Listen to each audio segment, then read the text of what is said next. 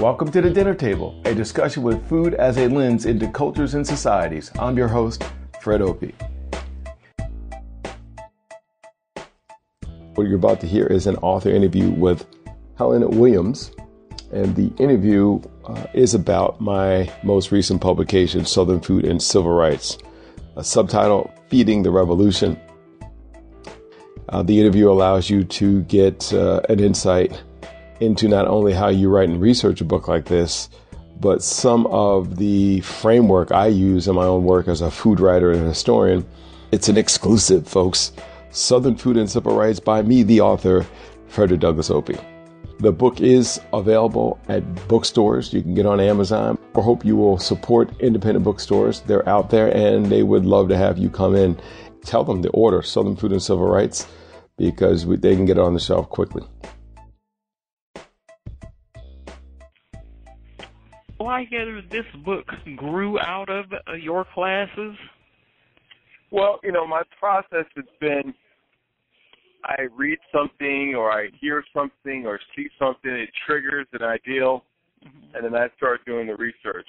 And as the research proves more fruitful, my first step is just to start taking notes, doing archival research, original research, and then I create a series on my blog. And I'll do that for sometimes years. In this case, it was years of doing a series called Feed the Revolution. And then after I keep building that up, that series, and finding more content, I'll go on archival, kind of a more archival research and start getting more into the document. And once I know I have enough content, I'll either teach the course first with the theme or I'll write the book. In this case, there were a number of courses in which these things came up. And then I wrote the book and then decided for the first time I'll actually teach the course this coming semester. And so that's generally my process. But I generally like to teach the courses that I write about in one way, shape, or fashion. Or the other thing is, too, just the nature of doing the research and writing. It'll just organically work its way into class discussions where I give examples, and I find that the students, they love those stories of what I find in the sources. They're kind of, it's almost like, you listen to comedians, people like Chris Rock, and by the time you hear Chris Rock do one of his routines, he's already been, I've heard him describe of a small place, a small club in Miami where he goes and he'll work on his stuff and see how it responds. I've heard Steve Harvey do the same thing. He'll tell jokes and he'll rate them. There's a 1, 2, and 3, and he's looking for a 3 response on every one of his jokes. Now, I'm very similar. I will write stuff, I will talk about stuff, and see what has got the most interest and potential, and then I write a book. So you see that process now in publication. Yeah, I did a story some years back on the supposed disappearance of the Sunday suppers, the Sunday family dinners. And, looking back at it and talking to people who still participated in the Sunday family dinner ritual, I can see a kinship kind of between the concepts that I was dealing with in that story and what you have presented in your book. So you were talking about a process that take years, and you had mentioned at the beginning of the book that this was a process that took some years. How many years would you say that it took for this book to come together? I'd say this one, I started writing about this theme 4 years ago. Okay. It's blog posts. Okay.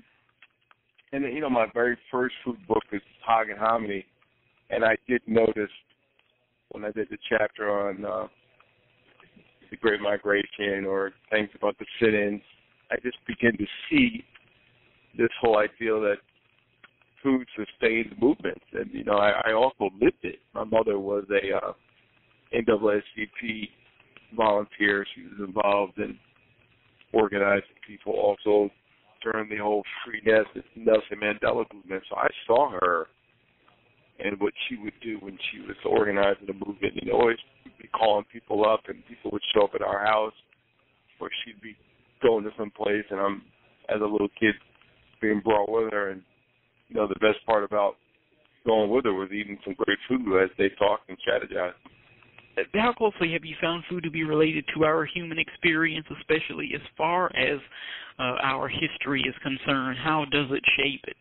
You know, food is one of those things that I think we take for granted, just like oxygen and water. It's essential in so much of what we do.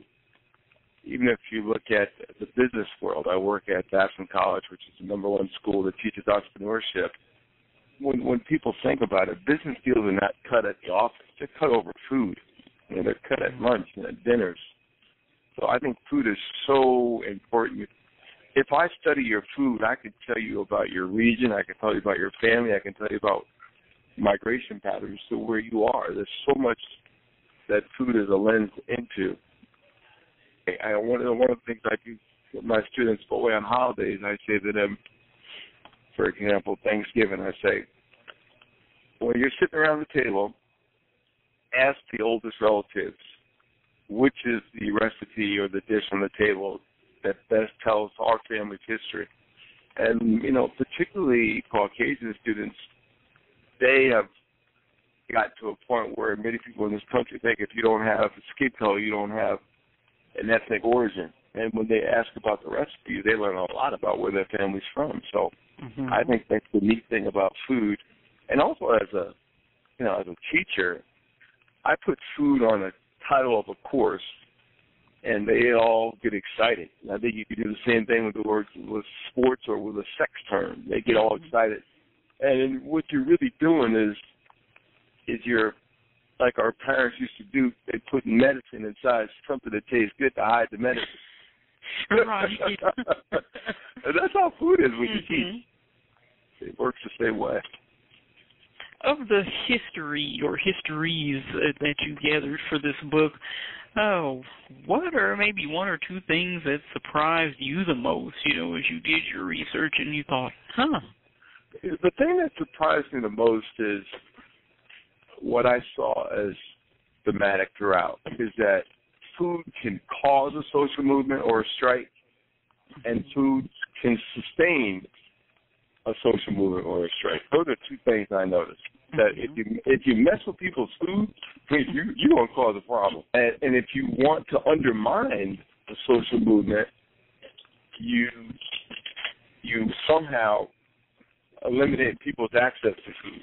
But also, if you want that movement to be victorious, you make sure that you keep the lines of operation, you know, open so that people get food. So, you know, you can't have a strike unless you can sustain those workers and their families. As long as you sustain the workers and their families, they'll stay off the job.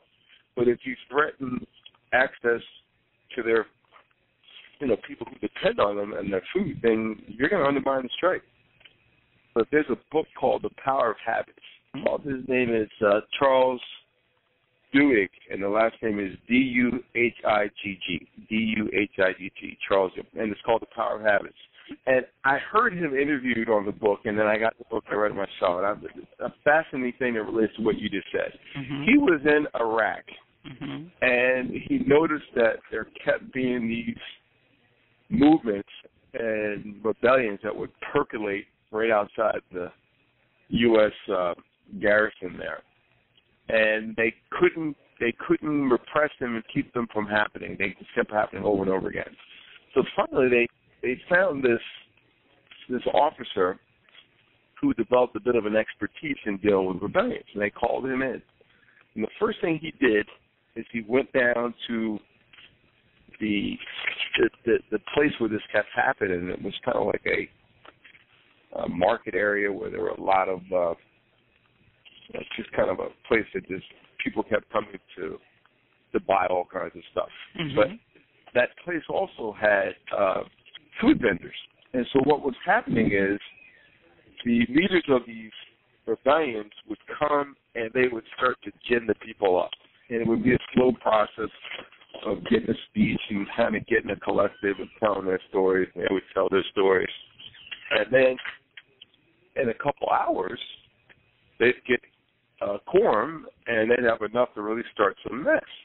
So what the officer did is he said to the mayor of the town, "Can you get rid of the food vendors?" And he said, "Yeah, I can move them away." And so he removed the food vendors, people that were selling food at this place where these gatherings would happen. And when the rabble-rousers would come to stir up the crowd, after about 2 or 3 hours, people got hungry. And they looked around, there was no food spot. So they would disperse and go home and eat. And that was the end of the rebellion. Mm-hmm. And I had seen this in my own, my own studies, how strikes were able to continue over long periods of time because they had support of other unions and sympathizers that will provide food. So I just started putting 2 and 2 together. Mm-hmm. And it's true.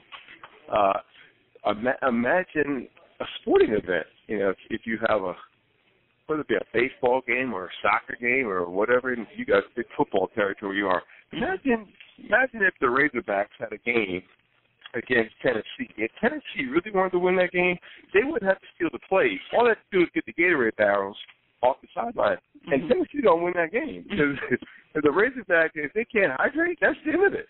They're just gone. So food and water are just so essential to so much of our lives that we don't think about it. Mm-hmm.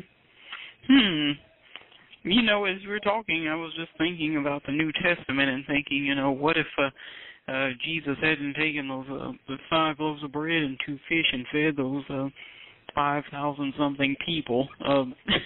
Some of the people who went on to become movers and shakers of the faith might not have been because Absolutely. They were hungry. Yeah. And think about the number of parables in the Old and New Testament that revolve around food. Mm-hmm. Yes. Because people get that, people understand that, and it's with which you could talk to people. Gandhi's strength developed around his decision to fast, and how that broke, the colonial power and the power of fasting. Think about his very first movement was a movement to produce their own salt. And they used the salt to preserve their food. And the British wanted to control that trade because they knew how essential it was to the people. And one of his first movements was a salt march. Uh-huh. The French Revolution, people don't realize. The French Revolution was kicked off by food riots. So, these are things that I've seen. Even if you look at the Jasmine Revolution that happened a couple of years back in Egypt, or that movement in Tahrir Square was sustained because people had food and they were getting food. First of all, the movement against Hosni Mubarak started because his regime cut subsidies to food.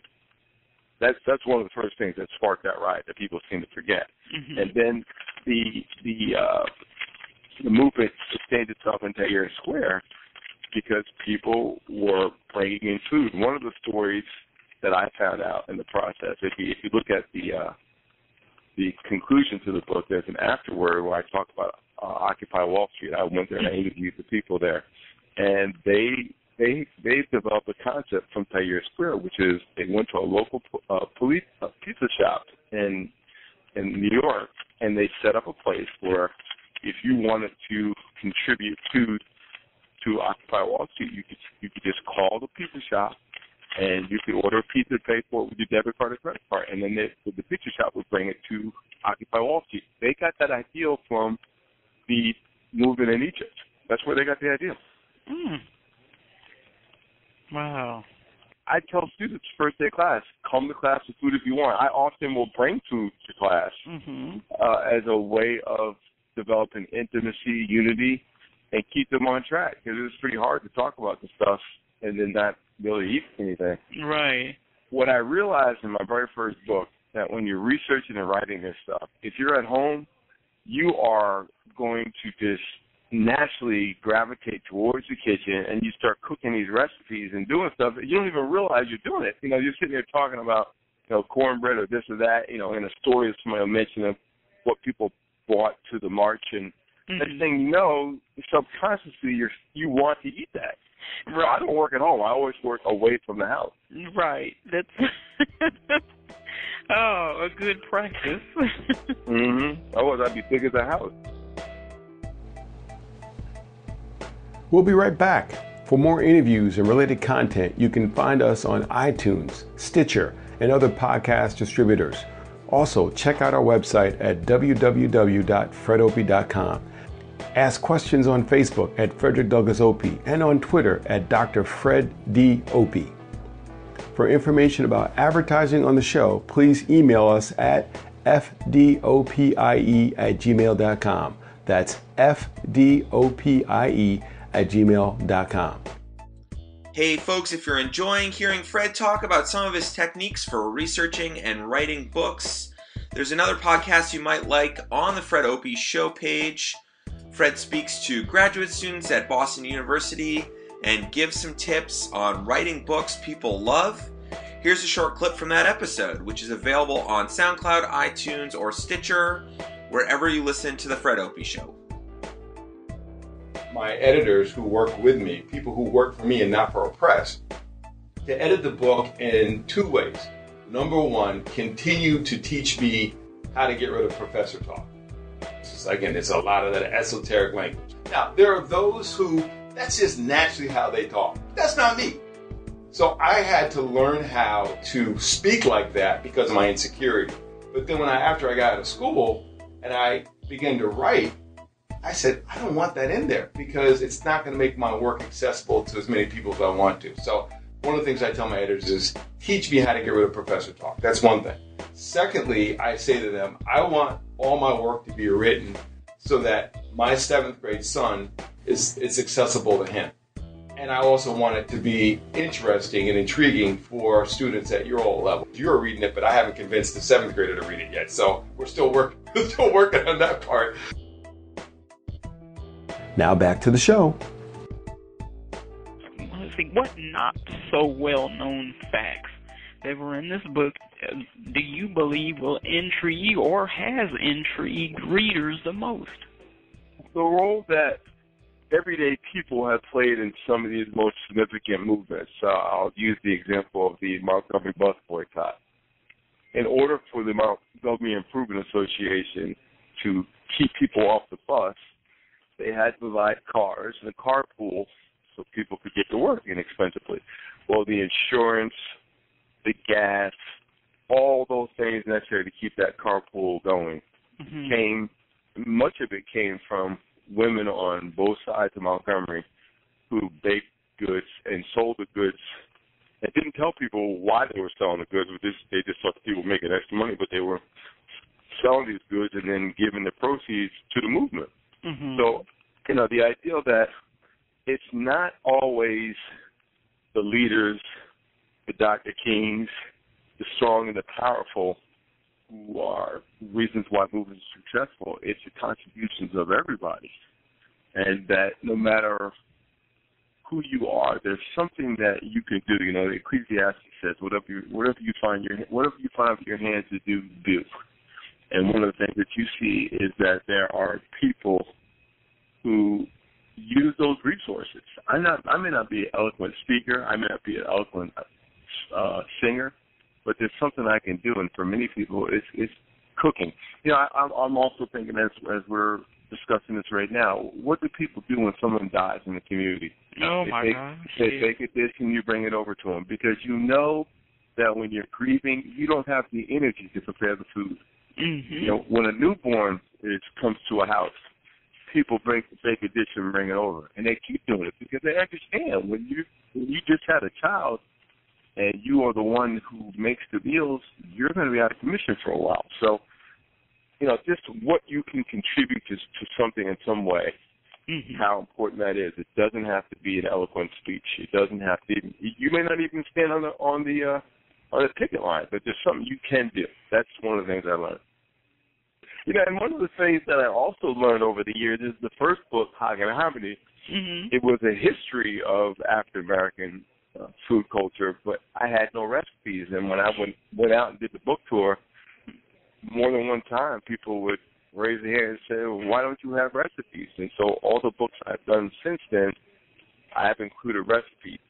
There's a book that's called Upsetting the Apple Cart, which looks at social movements, and that's the first time I started really honing in on this with all the food flakes and flavor strikes and stuff. And then that one I had recipes, but they weren't original recipes from the time period. I just kind of got recipes off the internet. Then after that, the last two books, the Zorno Hurston book and this one, I specifically made sure I had time period recipes. So if it's a moving in Alabama, it was as close as I could to a recipe from Alabama or a border state, and then from the same time period, which I think is really cool. And I cook from the majority of these recipes. So I've done them, and I know they work. Sometimes, like, for example, if you look on my blog today, I did a recipe, a cake recipe, and the recipe called for PAT milk, pet milk, which is an evaporated milk. But I grew up, never even heard of that evaporated milk, so I had to look it up today. But I found it interesting. So the food writer that did this recipe, obviously there was some advertising involved for the food column. So they used certain products, and they used them by name. Just so we talk about product placement. Yeah. Product placement was something that I've seen in a lot of these food columns. I would love to, at some point, I'll do this and start blogging on African American food writers that were with the African American newspapers. There were so many people that nobody really has given the kind of notoriety to, and I'm assuming that they were well known by their readers, but since the newspapers have gone out of business, people don't know. So these are really interesting writers, great recipes, and great little anecdotes. So that's another thing that I'd like to possibly do a book on those. No, that would be very good. I grew up on pet milk. I know pet milk, but you're right. If you're in another region or in another time, you're going to be like, what? Yeah, exactly. For us, where I grew up in New York, and both my grandparents, one from North Carolina, the other one's from Virginia, they always used the Carnation can evaporated milk. So I've never seen pet milk company.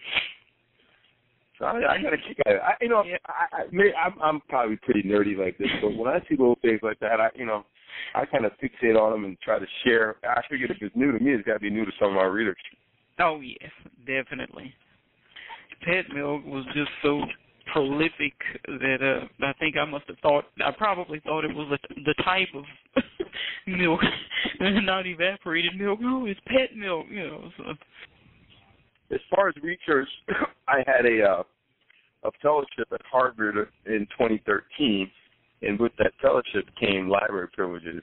And Harvard has access to what they call a ProQuest historical newspaper. So I was able to pull up.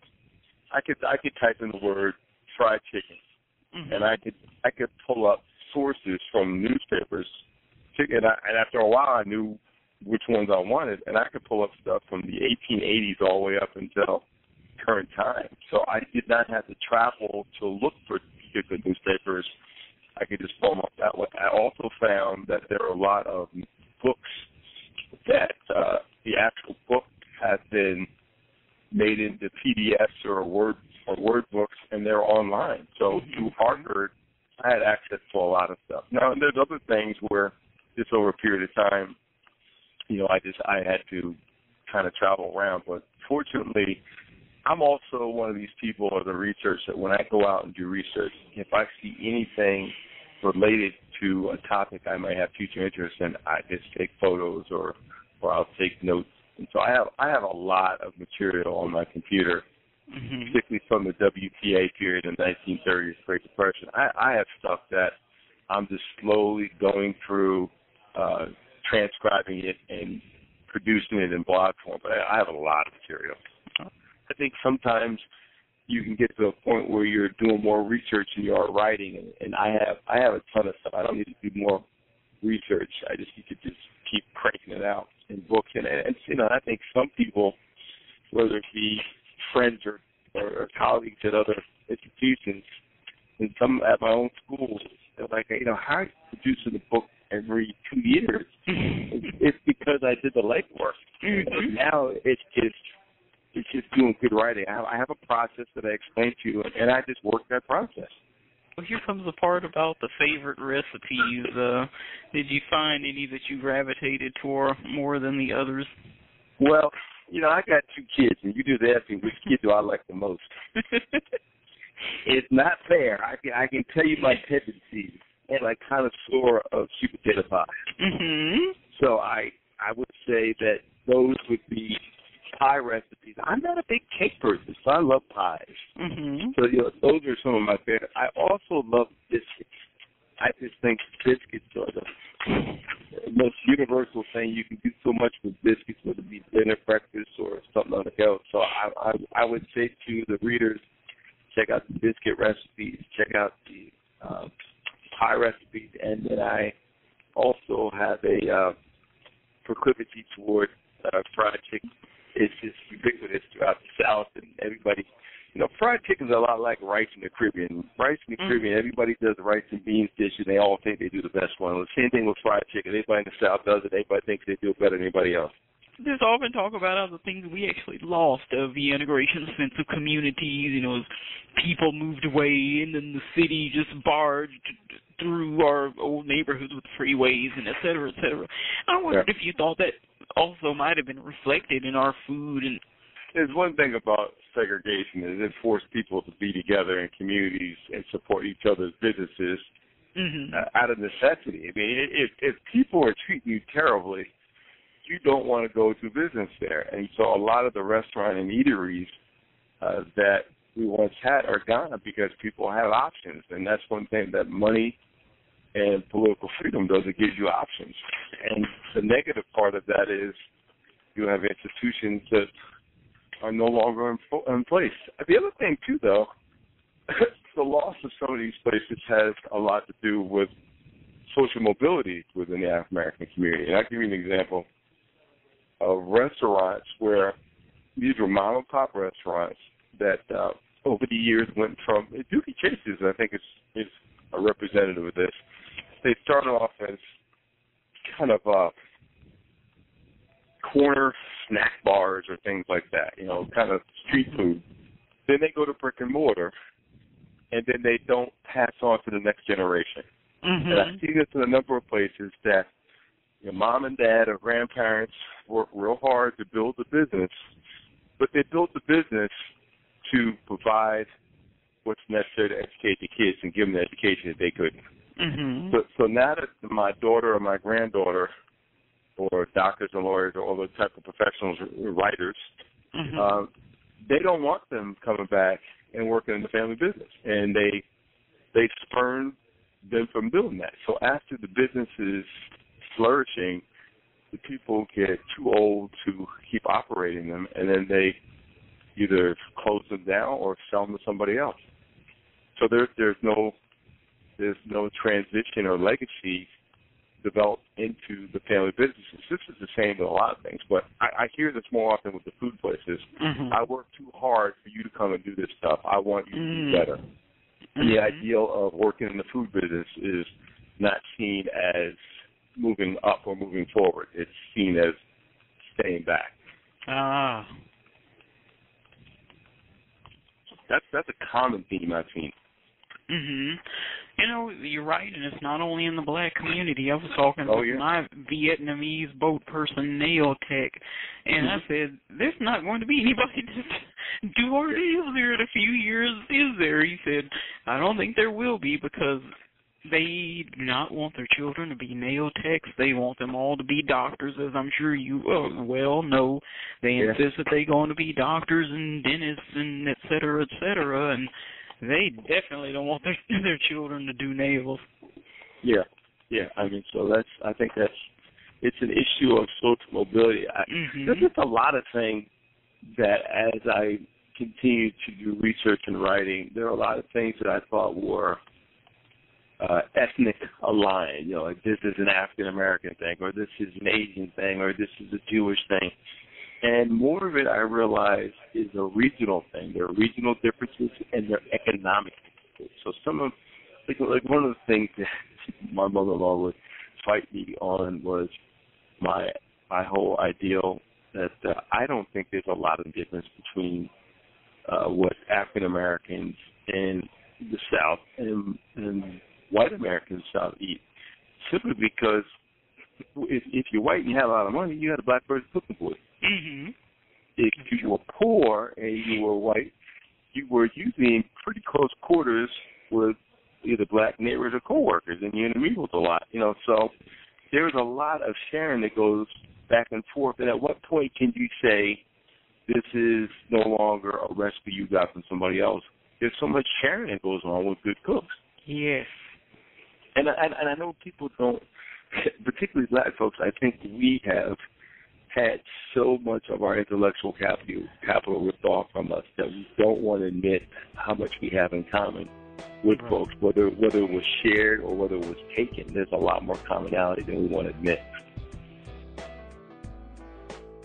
To check out our podcast archive, suggest show topics, and advertise on the show, and to book me as a guest and or speaker, visit our website, www.fredopie.com. That's www.fredopie.com. For information about advertising on the show, please email us at fdopie@gmail.com. That's fdopie@gmail.com. Thanks for listening, and be good.